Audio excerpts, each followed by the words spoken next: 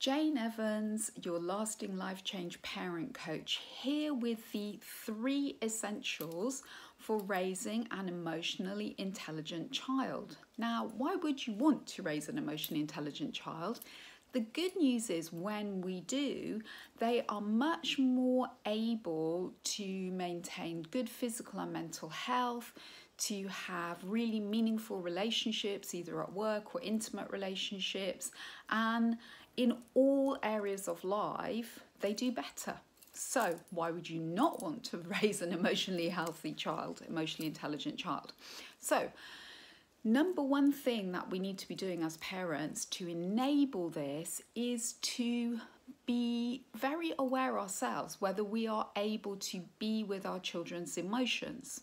So that can look like when our child starts to cry or gets very cross, or maybe uses that kind of high-pitched whiny voice, or says, no, I can't do that, this is going to go wrong, and gets in a real panic, that we are able to take a breath, recognize what that's doing to us, so that we can be really present with them and be saying things like, it's okay, this looks really tough for you, and be more in that place of pausing and actually noticing and holding the feelings, rather than maybe saying, but you'll be fine, so dismissing them, or oh, I know that's hard, but let's go and do this, distracting them, or even telling them off.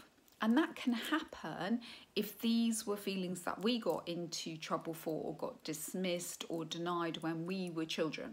So holding the space, being present with our children's emotions, gives a powerful message of your feelings matter. Your feelings matter. They're not good or bad. They're just feelings and they matter, and I'm here for you. So that's number one, very, very important, but not always easy to do.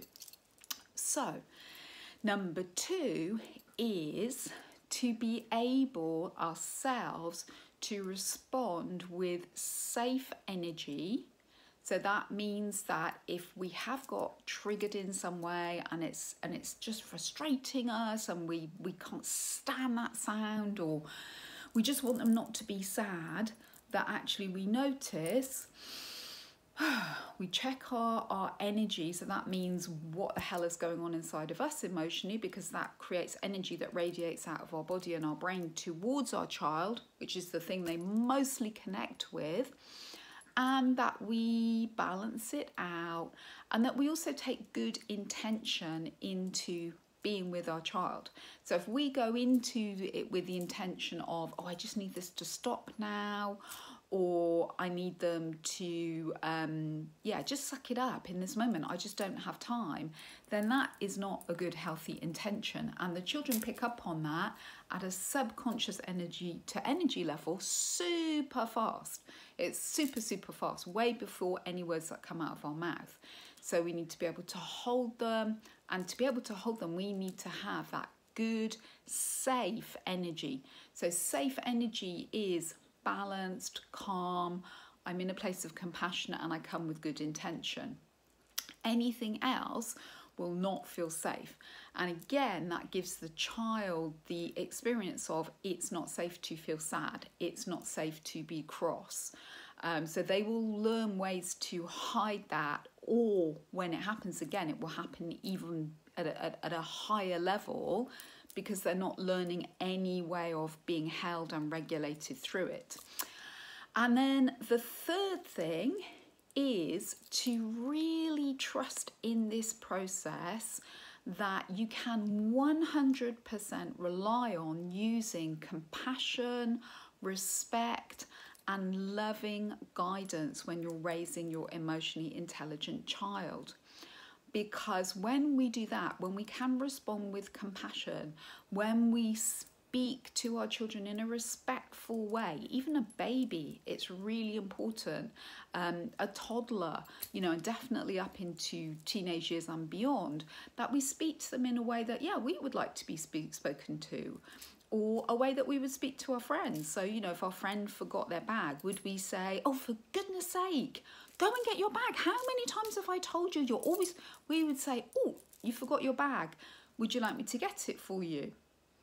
So it's carrying that level of respect and compassion. This looks really hard for you right now. Do you just want me to just sit with you?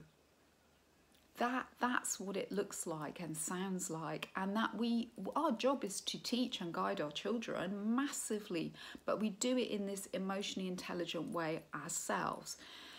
So we've worked out that it's not okay for any of us to push anyone. It just isn't. We work that out.